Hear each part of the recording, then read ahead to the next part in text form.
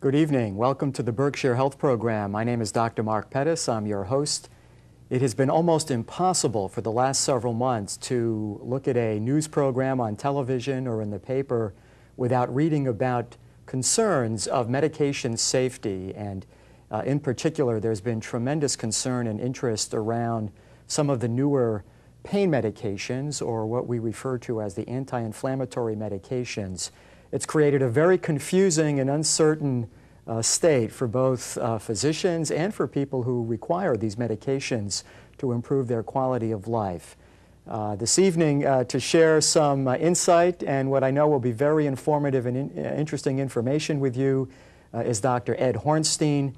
Dr. Hornstein is the chief of the Division of Rheumatology at Berkshire Medical Center and has been practicing in this community for many years and is an expert on the treatment of inflammatory pain conditions. And it's a great pleasure, Ed, to have you on the health program. Thank you for being here. Thanks, Mark. Thanks for having me. Just by way of general introduction, Ed, you're a rheumatologist, and people often hear about rheumatology or rheumatism, but perhaps some of the viewers aren't entirely clear on what rheumatology is. So maybe that's a good place to start, and then we'll get into some of these more controversial issues. I thank you for that nice introduction. I think even talking about rheumatology is an interesting lead-in, because my mom asked me what it meant to be a rheumatologist, and I don't think my kids exactly know what I do and what rheumatology is as well. In my field of rheumatology, we take care of arthritic conditions as well as conditions where the body is messing up and going after itself. So we talk about autoimmune disorders. And within that spectrum of disorders and diseases include conditions like systemic lupus, rheumatoid arthritis, scleroderma. Most of those disorders, and there are many others, most of those disorders have prominent joint, muscle, bone issues with them, or arthritic issues with them. And by default, rheumatologists also become considered specialists, non-surgical specialists in musculoskeletal medicine and care of non-inflammatory arthritic conditions as well. Probably the most common non-inflammatory arthritic condition that we take care of is a disorder called osteoarthritis. People who are viewing this show will also hear osteoarthritis referred to by their physicians sometimes as degenerative arthritis or degenerative joint disease. It's called wear and tear arthritis as well. And it may almost be a misnomer. It's not truly an inflammatory process. So the term arthritis means joint inflammation. It's really a painful disorder caused by worn joints, worn cartilage, grinding on worn cartilage. And it's a very common disorder. It's a condition that can be provoked by prior injury.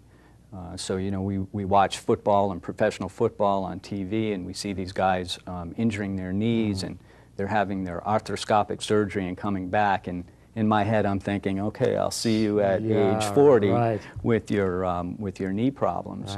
But it's also a normal, or it can be a relatively normal facet of aging, so that by the time you're my age, or you're in your 40s or in your 50s, more than 50% of us have some degree of wear and tear arthritis, osteoarthritis, at some place in our body.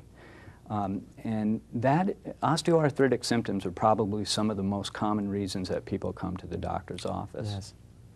And really pain, which is the manifestation of so much of what you treat, is such a common experience for all of us, whether it's a joint or muscle or bone problem, or whether it might be a headache. And I thought, just to sort of set the context around some of the medications that we frequently recommend for pain, some of which are non-prescription, some of which are prescription, would be a good way to lead into what have been many of the concerns raised over the last year or so with some of these prescription medications.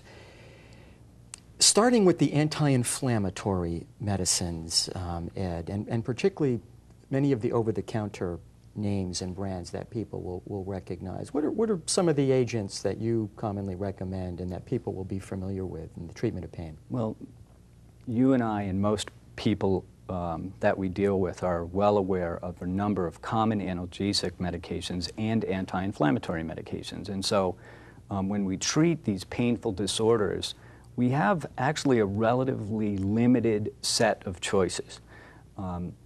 Once we start talking about medications, that is, I mean, outside of the recommendations for exercise, conditioning, moving toward ideal body weight, those things. Right.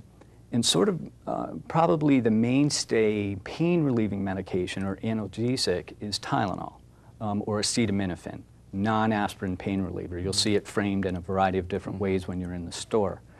And that works very well for many people, and it's a relatively safe drug to use when you follow the manufacturer's recommendations.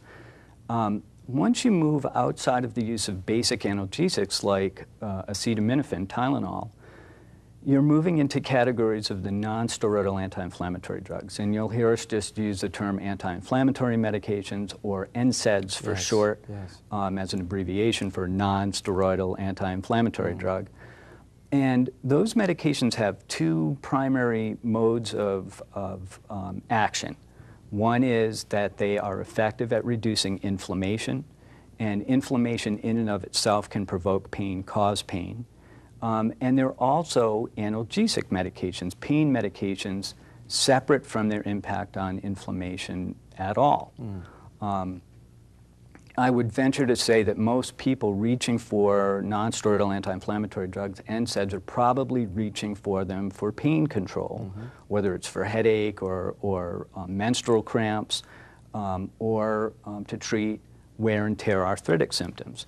And so some of the ones, probably the classic non-steroidal anti-inflammatory drug is aspirin. And aspirin has been around since the late 1800s. So it's been around for over 100 years. Aspirin has limitations, as most people who have taken aspirin know. It is not always well tolerated from a gastrointestinal standpoint, and some people are allergic to it with pretty profound allergies, or it provokes worsening of their asthma. So there was a search on looking for other medications that could provide analgesic benefits without the unwanted side effects of aspirin. And that led to the development of the classic non-steroidal drugs that we know now. The first one that came along was a drug called phenylbutazone, which is no longer available, was pulled from the market many years ago. And that was developed in the 1940s. Indocin was developed in the early 1960s. And since that time, we've had a whole host of additional non-steroidal medications, virtually a litany of them. The ones that are available over the counter, and this may not be all-inclusive, but the most common are ibuprofen, and that comes as Motrin or Motrin IB, Advil, or naproxen, which is another non-steroidal anti-inflammatory drug, comes as Aleve. Again, these are all available not as non-name brand drugs as well. And there are several others, Arudis, similar drugs like that. Those drugs are available in prescription strength, and we have a variety of them. Motrin, naproxen, Indocin, Talectin, Dapro, Relafin, Lodine, Meclamin, Ansed, Voltaren, Clinaril, Celebrex, Trilosate, Salsalate, to name a few. Feldine, Mobic. We can almost go on and on. I think there are more than 20 available agents. They are all effective analgesics. They help treat arthritic pain. They can treat pain elsewhere as well. They all share similar potential side effects. And some of those side effects can be pretty prominent. And the primary side effects are gastrointestinal. I mean, there are others, but those are the ones that tend to limit the use of the medication more than anything else. And so there's been a desire by people who research the development of these medications to find ones that would work well, but not cause as much in the way of the unwanted side effects, particularly gastrointestinal. And that led to the formation or the finding of these newer categories of anti-inflammatory medications that have hit the news recently, Yes. like Vioxx, Bextra, Celebrex. Yes. So, and I think we're going to talk a little bit more about some of the controversy around those, but the traditional nonsteroidal medications, while very helpful, are not benign. As you heard me mention, gastrointestinal problems are the big issue. Right. It's been estimated that over 100,000 hospitalizations each year are related directly to the side effects of nonsteroidal anti-inflammatory drugs, NSAIDs. Right. Probably over 15,000 deaths a year just in arthritis patients are related to the use of those medications. And bad enough, and we've always assumed in medicine that you know, we would get fair warning about the unwanted side effects, particularly gastrointestinal, but research has shown that that's not the case. And probably over 3/4 of significant gastrointestinal complications can develop with little or no symptoms present. So it's really a difficult issue in my field and for physicians across the board. Right.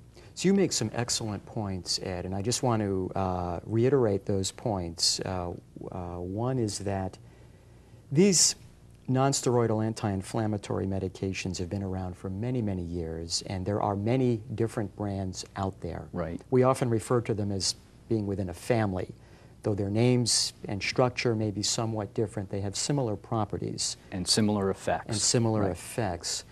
Being non-prescription hardly means being without potential danger and side effects. So you bring out some statistics. Right. Absolutely. And I think people often don't realize that non-prescription doesn't always equal safe. Depending on the circumstances, these can be very toxic medications. The newer drugs that have come out over the last year to 2 years, what we refer to as the COX-2, and you mentioned them by name, Celebrex, Vioxx, Bextra, were an attempt to develop medications that would have similar analgesic, anti-inflammatory properties, but fewer side effects, particularly the gastrointestinal side effects. And I'm sure you, treating a lot of people with chronic pain, and I can certainly speak for myself as someone who does both primary care and subspecialty work, really welcomed this class of medications as something that we thought could serve our patients very well. So we welcomed them with really open arms. Yeah. I mean, we were all looking forward to the potential for having a medication that would provide us a lot of benefit in trying to treat the conditions that we work to treat. Right. With a lot less in the way of unwanted side effects. I mean, these medications, the literature told us, and it's held pretty true, have an incidence of gastrointestinal side effects not much higher than that seen with placebo, and significantly better than seen with traditional non-COX. COX, by the way, is cyclooxygenase for those of you out there hearing us talk about that. And there are two isoenzymes of COX, COX-1 and COX-2. And if we can inhibit COX-2, which is the inflammatory cyclooxygenase, we can accomplish the things that we want from, in controlling inflammation. Traditional nonsteroidal medications inhibit both COX-1 and COX-2, and the newer ones just inhibited COX-2. So we really were very enthusiastic about the potential benefits of these medications. Right. And we had patients who could not tolerate traditional anti-inflammatory medications of any form who did extremely well with this new category of medications, individual agents within this new category. We also had the ability, for example, for the first time to use these medications in patients who were on blood thinners. Yes. Because these medications had no anti-platelet effect. They did not interfere with platelet function. And so platelets being critical in preventing excessive bleeding. Exactly right. So the platelets are the first thing to plug a hole, and then the coagulation cascade is forms that secondary clot. And Coumadin interferes with that secondary clot formation, but the platelets plug the hole initially. So if you were on blood thinners and you were also interfering with platelet function, you really had nothing around to plug holes if they were to develop. So to have something that did not interfere with platelet function and also had a low incidence of gastrointestinal side effect and bleeding, for the first time, patients with arthritis or other painful conditions who were also on blood thinners could use these medications with some increased measure of safety compared to traditional anti-inflammatory meds, which we just completely avoided in those patients. You know, so again, we were very pleased to have them on board. Now, I should comment that they were very strongly marketed. They were really pushed. Many of you who are watching the show know that you've seen them advertised on television, you've seen them in the magazines, and you'd think it was the next best thing to sliced bread. So they were really, really heavily pushed. Those of you who were responsible for purchasing them out of pocket without health insurance coverage, for example, found that it didn't come without a price. And so a month-long prescription for many of these were well over $100 compared to a prescription for example, Motrin, which may have been 10 or 15. So, and we're talking about drugs that had similar benefit. I should comment that these drugs were no better at controlling pain or inflammation in general than the older ones. They were just thought to be generally safer. Significantly more expensive, and were often used when there was not a contraindication. There was no reason not to use a traditional anti-inflammatory medicine. So it became a pretty costly undertaking as well. So again, some very good points.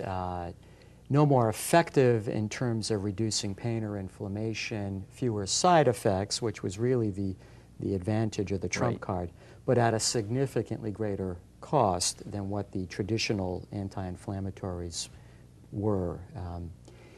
I'm going to come back a little bit later around this whole notion of direct-to-consumer marketing, Ed, because this is an area that I think people often ask me about. So if I don't bring it up again, remind me. But I want to just sort of create the timeline or chronology in recent, I guess over the last year or so, around some of the risks that began to surface. And correct me if I'm wrong, but Celebrex was the first of these new COX-2 anti-inflammatories to be approved by the FDA. Right. Celebrex and Vioxx was approved in very short order, and I think both of them were in 1999. Yes. So they had been around for about 4 or 5 years, and then Berkshire was the last to enter that family. So far. So far. There are more coming. So if we turn the clock back about a year or so, perhaps a little bit more, we begin to see reports of people having cardiovascular or heart complications on these COX-2 inhibitors. And at the time, we're talking about Vioxx, Celebrex, Berkshire, though much of that initial concern was on Vioxx. And these are pretty serious concerns. These are people having heart attacks. These are people that are having a cardiac arrest with or without known heart disease.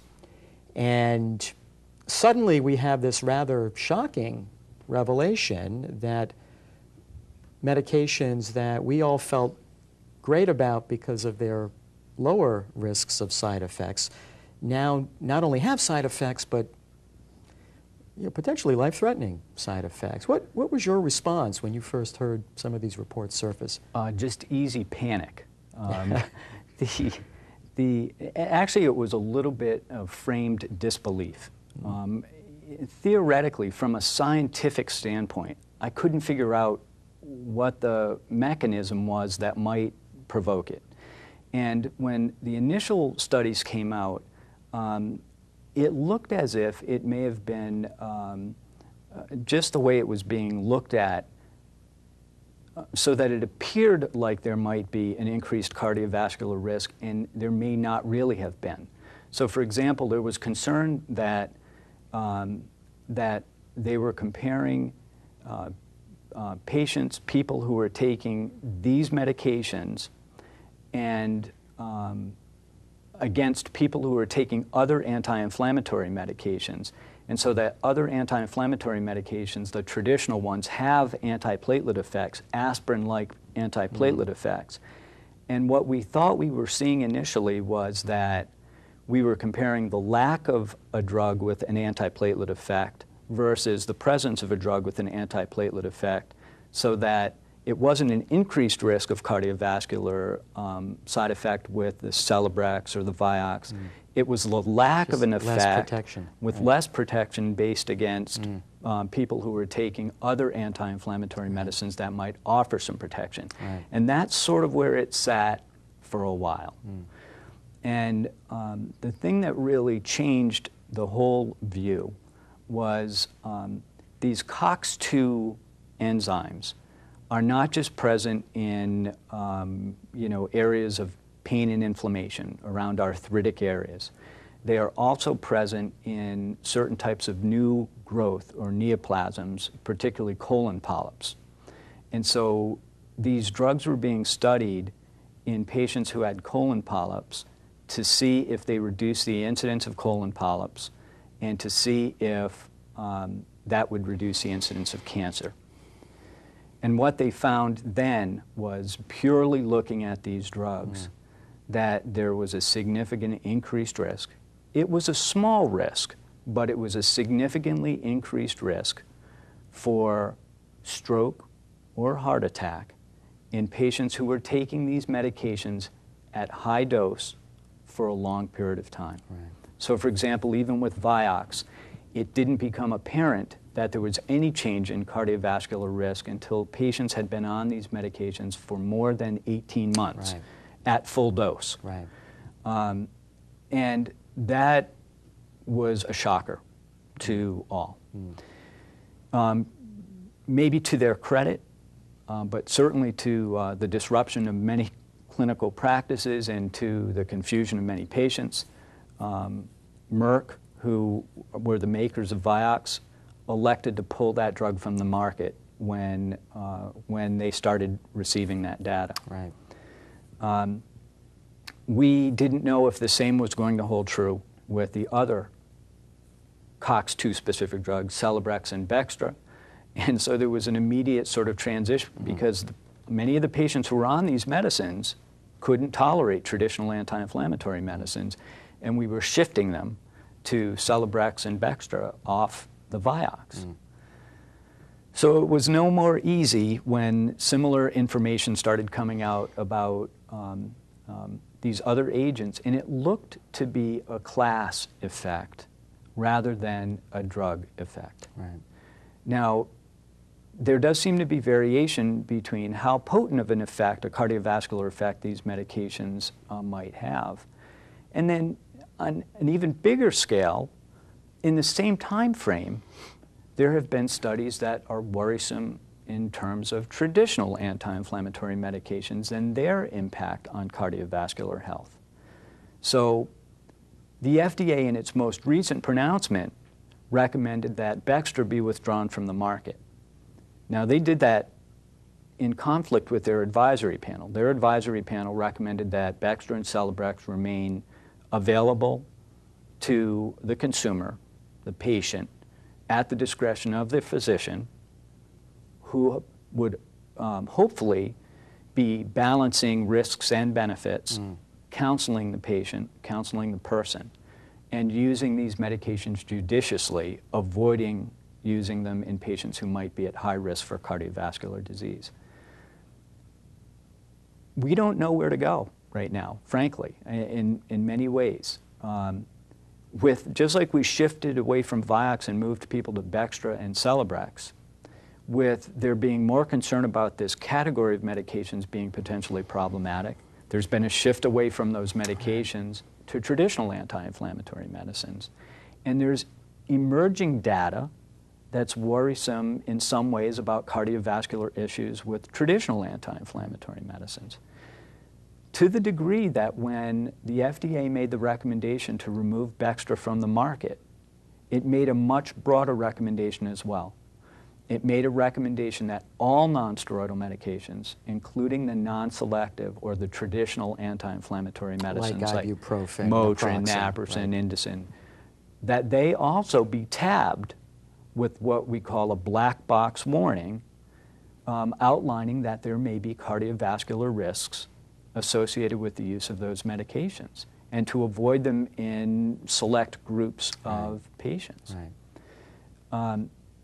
So we are really at some loggerheads. We have patients who are hurting, who are coming to us and saying, "Doctor, you know, my knee doesn't allow me to do the things that I like to do day to day. My neck, my low back, my lifestyle is not what I want it to be. What can you do to help me?" And our choices are relatively limited. Most of these patients are not candidates for surgical intervention. And if acetaminophen, Tylenol, is not working adequately, we really have choices of the nonsteroidal anti-inflammatory drugs or narcotic analgesic medications, medicines like codeine, hydrocodone, morphine.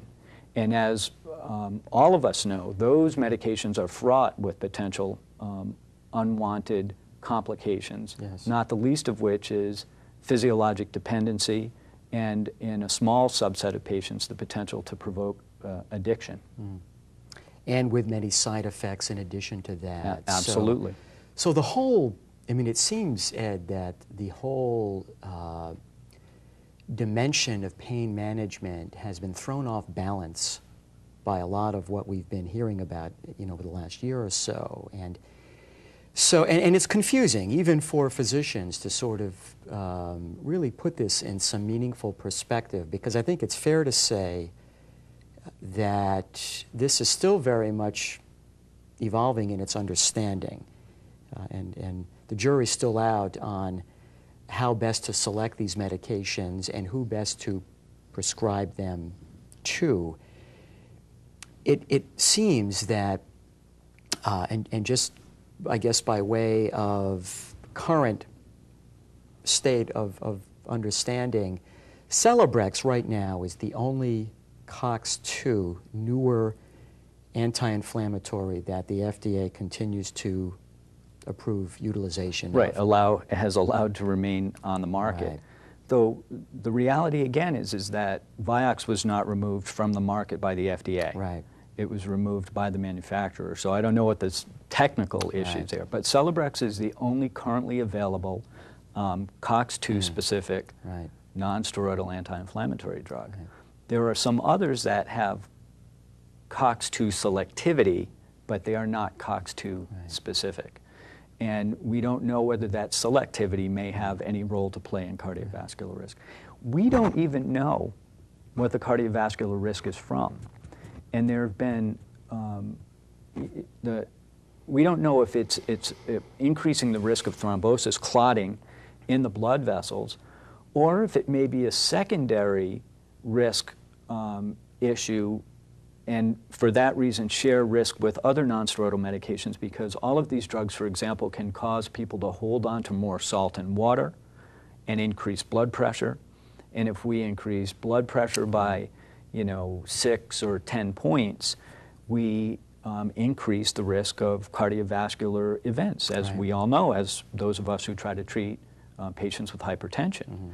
So we don't know what the medical term is the etiology. We don't know what is causing the increased cardiovascular risk of these medications, and whether it is specific to the COX-2 drugs, or it's going to be an issue more related to salt and water retention, high blood pressure provocation, and it could be offset by the use of more aggressive antihypertensive therapy. We also don't know if it could be offset, for example, by the use of low-dose aspirin. And so we have lots of questions that beg to be answered. Low-dose aspirin, by the way, has been reported to be made less effective by the use of certain traditional nonsteroidal medications, and that information has come out within the last few years. And we don't know what to make of it with certainty, but both ibuprofen and naproxen have been reported to inhibit the potential beneficial, cardiovascular beneficial effects of low-dose aspirin through unclear mechanisms. Now, even from that standpoint, and this is the twisted path that we're finding ourselves on, the traditional nonsteroidal medications in the past, including naproxen, have been purported to be effective at helping prevent cardiovascular or decreasing cardiovascular risk. So we really have conflicting information about the use of many of these medications right now, and there's a lot more that needs to be done to sort it out. But choices are limited, and you spoke, I think, eloquently in saying we are continuing to sort out and figure out where we're going and how this is going. And some of my patients have heard me say, and I know it sounds a little bit trite, but we've had aspirin around now for over 100 years. We are still figuring out the good things and bad things that it does now, over 100 years later. It shouldn't be a surprise to us that medications that have been out for 6 years, 5 years, 10 years, 15 years, we're still figuring out. And the bottom line is we need to treat patients, we need to alleviate pain and discomfort, we need to keep people functional and mobile, and we need to do it as safely as we can. And it's quite a task. And it's the responsibility of treating physicians who care about what they do to make themselves as aware of the medical literature as they can, and arm their patients with information so the patients themselves, in concert with their docs, can make informed decisions. The best way to do that is to have more information. We all need more information regarding where we're going, in this area.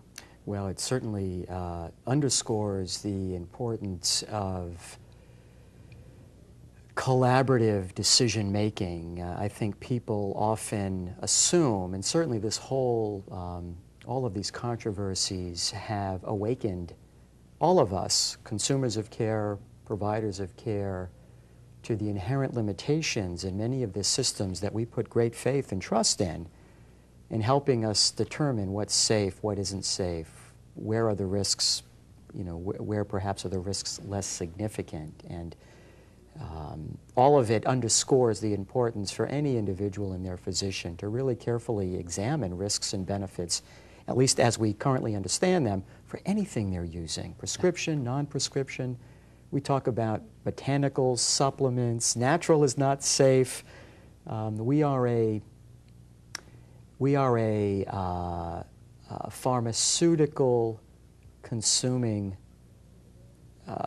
society. Yes. Yeah, and I think it was, I read a quote not too long ago, and you'd appreciate this, Ed. It was William Osler. It was 100 years ago. And Osler said that the one characteristic that best distinguished man from other animals was man's desire to take medication. Now, this was 100 years ago.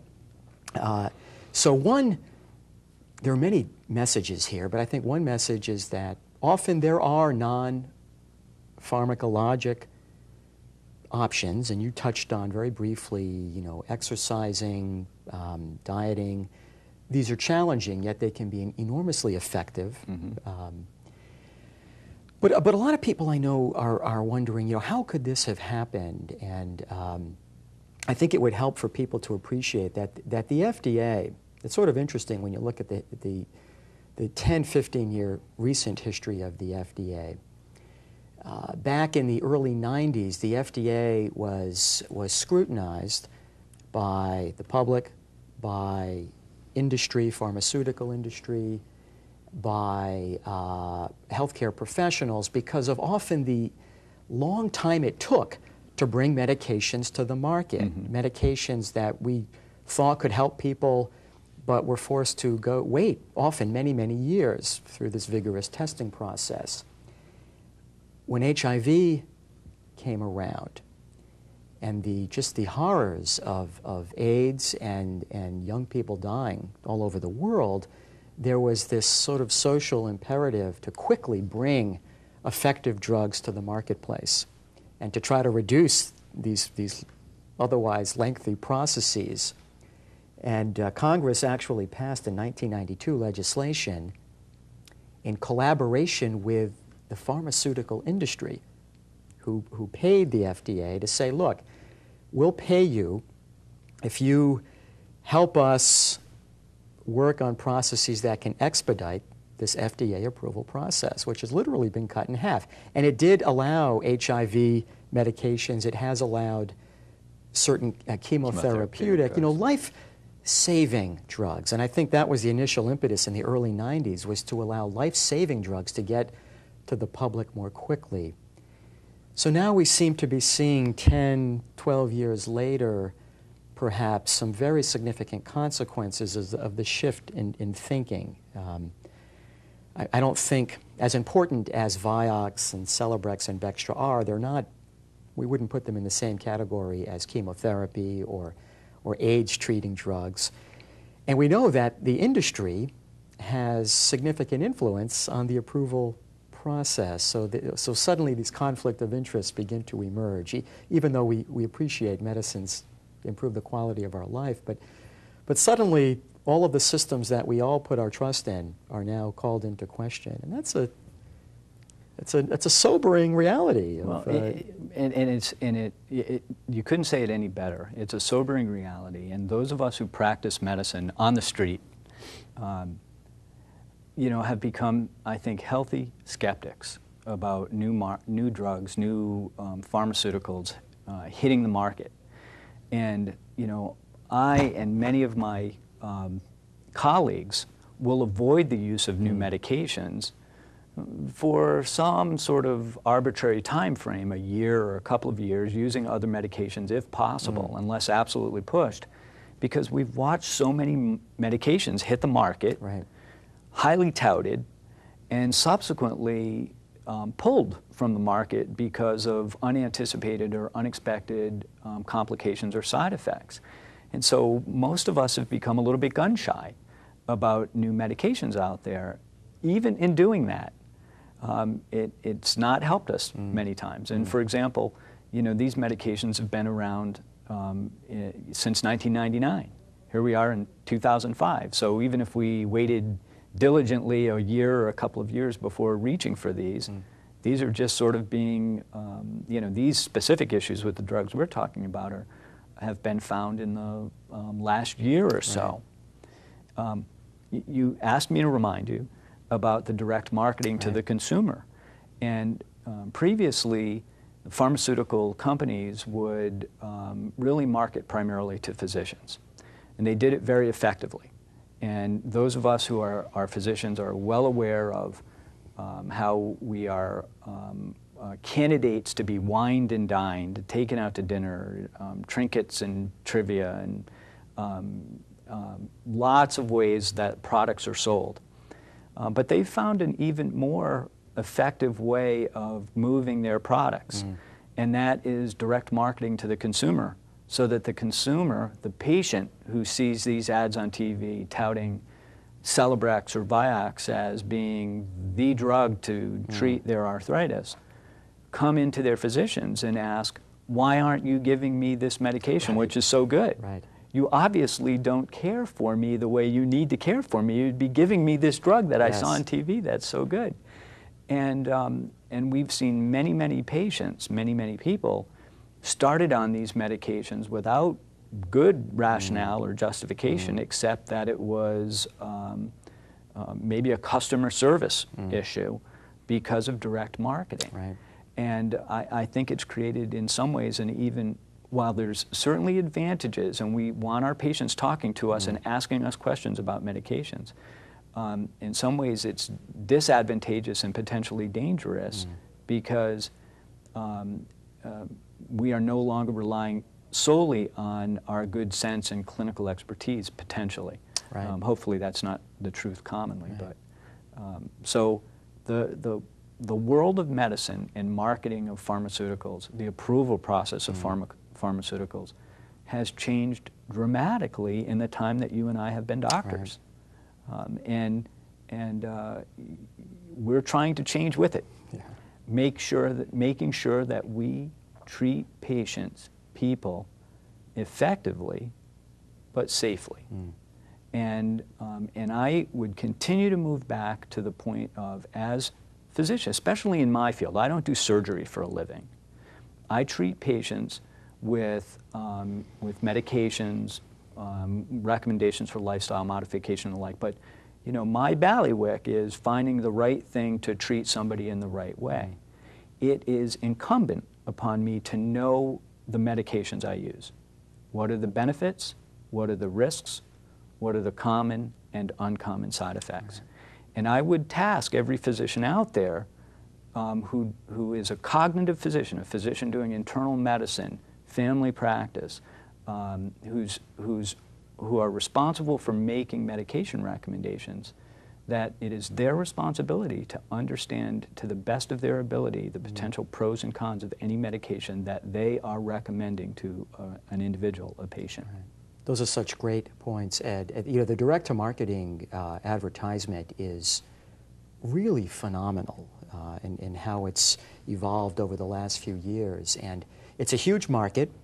When you look at the healthcare expenditures, which are phenomenal, $1.8 trillion in 2004, pharmaceuticals are a significant and growing piece of that large pie. And we know that pharmaceutical companies now often spend more on marketing and advertisement than they do on research and development. And there's a reason for that. It works. It pays more. It works. But as physicians, we do, even with our best intentions, can be vulnerable to the influence of that marketing, as you pointed out. And certainly the consumers are going to see people riding their bikes and running on the beach and just looking like they've just never been better, and hard not to be influenced by that kind of advertisement. It's also become clear, and I think it'll help the viewers to appreciate that while the FDA historically has done a pretty vigorous job, more than any other regulatory agency on the planet, in examining safety prior to approval of these medications, once medications are approved, safety, danger issues are really left to voluntary reporting systems. Pharmaceutical industries, who certainly have no vested interest in bringing to the FDA's attention side effects that they're hearing about, particularly when these medicines can be making billions for them. Physicians and the mechanisms that physicians confront to report to the FDA safety issues are often time-consuming, onerous. So we really have a voluntary system of post-approval reporting, which clearly has to change. And the FDA, I know, is in the process of changing that. But that's a real concern. And you know as well as I do that the FDA has a tremendous tasking at hand. And you know, one of the things that would be mandatory is if we are going to ask them to do more, they need to be better funded. I mean, it really is a manpower and funding issue. They are sort of overworked, underfunded, and understaffed for the responsibilities they have. And none of this comes free. Right. So I think if the taxpayer, the consumer, the patient out there thinks that this has to be done differently, and this includes us, I think it's important to comment, Mark, that you and I are not just providers of health care. We're consumers. We consume health care as well. We are patients, and so are our families. And so we have a vested interest in making sure that the health care delivered in our community, not just Berkshire County, but across the board, is delivered fairly, efficiently, safely, and it's the best it can be. And so we need to raise our voices and make sure that there's appropriate funding for post-marketing surveillance of medications, drugs after they hit the market, and make sure that these things are looked at again and again. These cardiovascular risks of Celebrex, of Vioxx, Bextra, they were picked up as an almost an incidental finding with studies designed to look at another potential Right. use of the Right. medication. So they were found by accident. Right. And unfortunately, that happens all too frequently, and it just makes you wonder which things aren't being found Exactly. out, reported on, and attended to. Exactly, and that's where a lot of the emphasis is now as I try to understand some of the strategies of the FDA to modify this regulatory and post-approval process of safety. Berkshire is an example of, as you pointed out, the cardiovascular risks were picked up as Berkshire was being used to study something totally unrelated. After 18 months of use, some of these side effects began to appear. Berkshire took 18 months for the approval process, so no one that the FDA looked at had been on Berkshire at a period of time where these side effects would have been recognized during the approval process. Right. So I know that the FDA is beginning to examine studies that would continue to follow many of these medications post-approval, because as you point out, if I'm 70 years old and I have high blood pressure and I have diabetes and high cholesterol, and many people that age do, and I'm taking Motrin periodically for pain, and I have a heart problem, I'm not going to be questioning whether Motrin is the cause of that heart problem. I'm going to be inclined to say, well, they have a history of diabetes and high blood pressure. That's why they had a heart problem. So the notion that many of the medications that have been around for a long time are causing problems that we may not be attuned to can't be picked up unless you're really looking at it in a specific way. And that's in a formalized fashion. Yeah. Just as a brief aside, with Berkshire, which was the most recent, created the most recent flurry of activity, the decision to pull it from the market was not based on cardiovascular risk primarily.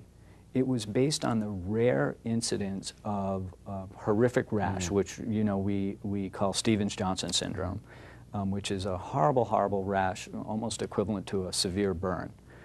And that was the primary motivator to pull Berkshire, not the cardiovascular issues. The cardiovascular issues were identified. right. Now, you could justifiably ask, are there other medications out in the marketplace that are known to be associated with Stevens-Johnson syndrome? And you and I know that there are a number, Right. Including certain antibiotics and the like. So I don't even still understand the full rationale and the approach that the FDA used in making the decision that they made. Right.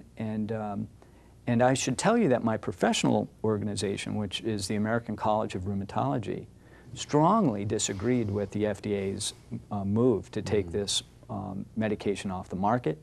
They also disagreed with the recommendation for black box warnings broadly for nonsteroidal medications without additional information being gathered. And they were really not pleased with how they left physicians and patients in a state of confusion.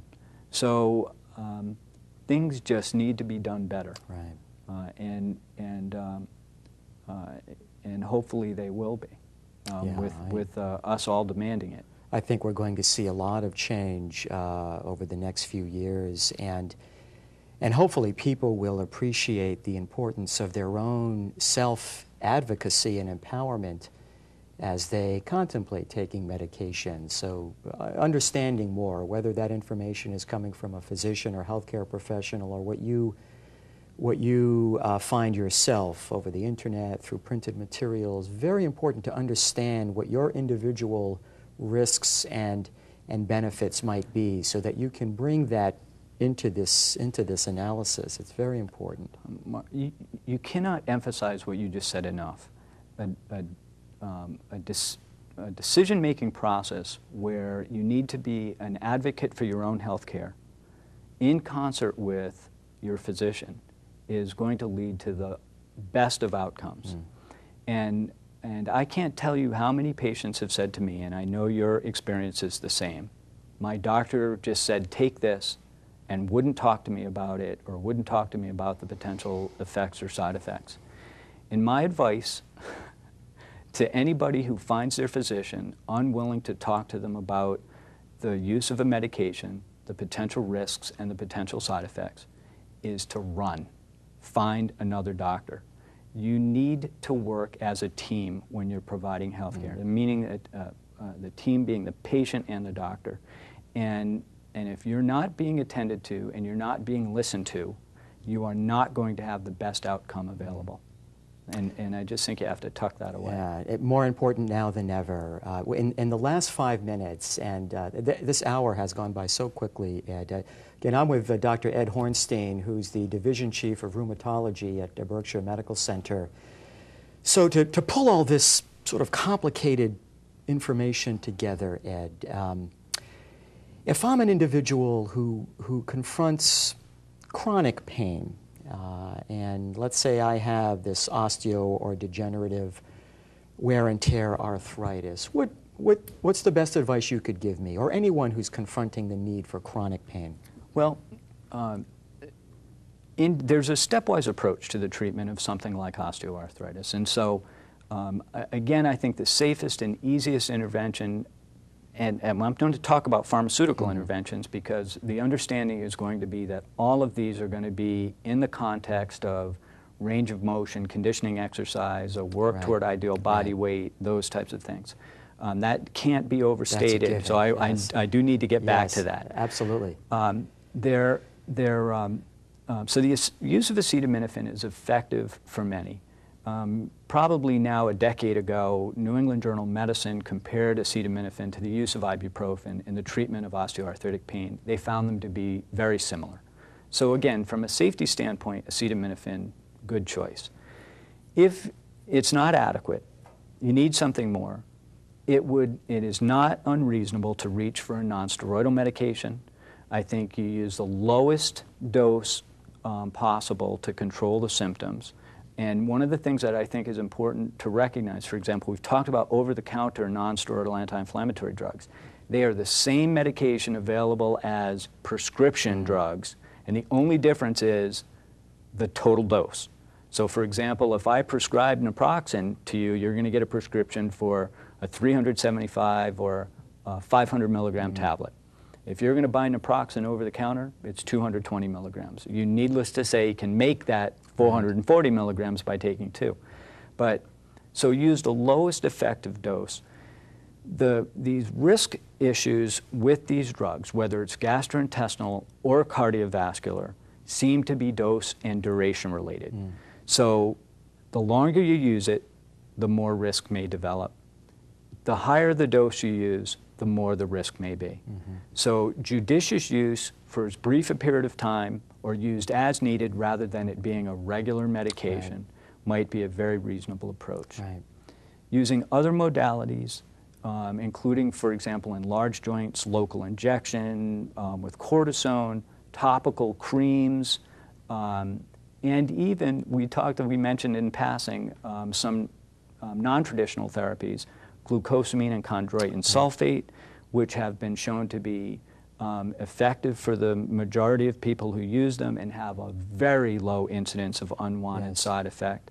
And may, unlike nonsteroidal medications, actually work to prevent progressive cartilage loss, would also be a reasonable choice. I am still using nonsteroidal medications regularly, both in my osteoarthritic patients and in my patients with inflammatory arthritis. We use what we have to use, couching that use with an understanding of potential risk and working to offset the risk the best you can. If you have cardiovascular risk, make sure blood pressure is controlled. Make sure lipids, cholesterol is where it ought to be. If you're a smoker, any of you out there who are smokers, stop, please stop, okay? We need to control the cardiovascular risk factors that we can control. We can't control age, we can't control gender, sex, can't control family history, but we can control those other things. So important, sorry to interrupt this excellent flow, but that's important in that many of these risks that you've heard about are cardiovascular risks, and some people who are otherwise healthy, do not have high blood pressure, diabetes, high cholesterol, and non-smokers probably have, at least as far as we understand now, a very, very low risk. Very low risk. But if you have a higher risk, if you are a smoker, if you are a diabetic, very important, as it would be anyway under any circumstance, to have all of those risk factors controlled. And we've had many shows where we've emphasized the importance of that. Even more important if you're taking some of these anti-inflammatory. People, in the last minute or two, Ed, we talked about the gastrointestinal side effects. With a lot of the, if a person does need more regular use of these medications, they've exhausted all other options, and that risk-benefit analysis appears to be the best option. Do you ever recommend an anti-ulcer medication or something that will help offset those side effects? Thank you. It's a very good question. You led me right into it. The traditional nonsteroidal medications, with their primary unwanted side effects being gastrointestinal, those gastrointestinal risks can be reduced significantly. Again, limiting dose, using as needed, lowest possible dose. But certain anti-ulcer medications, acid-lowering medications, can significantly reduce risk as well. Things like Protonix, Pravicid, Pepcid, some of the medications that people are well aware of, Prilosec, the little purple pill, or whatever, the Nexium. Nexium, right. So those medications, see, I'm subject to the impact of advertising. Yeah, right. So yes, we can offset gastrointestinal risk, and often are effectively able to use these medications when combined with a medication aimed at preventing stomach problems. Right, great advice. Well, I hope you have found this episode of the Berkshire Health Program informative and interesting. I want to thank Ed Hornstein, again, Division Chief of Rheumatology at Berkshire Medical Center. Never take for granted the importance that your role plays in your health journey, and thank you for watching.